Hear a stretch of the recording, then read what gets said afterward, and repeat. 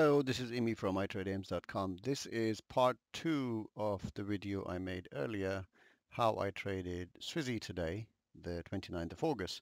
So in the video I talked about this setup here, and when at that time price was here, and we went to the M5 and we did some analysis, and at that time price knocked against this level and it was coming down. And I talked about this current wave 5 possibly turning into wave 3, because that's what I expected. And I said I haven't taken this trade on the M5. I've taken it on the H1, and I was expecting or hoping that it will go there. And for that, I thought this would be the 1-2 of the wave 5 up. So as we look at the M5, we can see this was a 3 at that time, and this was a wave 4, and then this was to be a wave 5 or a new. So this has turned into a new wave 3. Let me just play that video for you. So, or I'll link it below as well. So I think it's best to watch that video and then come and watch this, because that was done when price was here at this candle, and then later on it went, and we've already hit one target, and the other entry is going to hit that. So it's very profitable trade. Right, so I have got that video, I've got it uploaded, and yeah, I'm going to play it now. Low, which is lower than the previous setting up, and then continues to go up. This low we call what do we call it? An ABC pattern, in line with the peak of 3.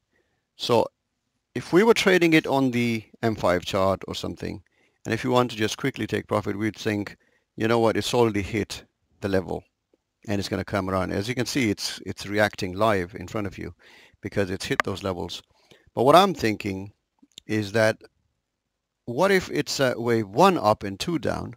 In that case, this wave that's going up can possibly turn into a new wave 3.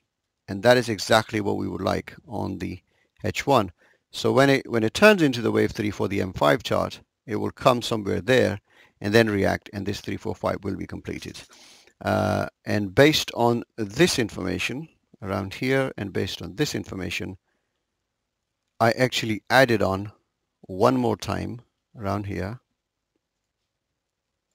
So I've just paused that video, and as you can see, the price was here, was coming down, and then it created another principal C within the M5 chart. Let's go there.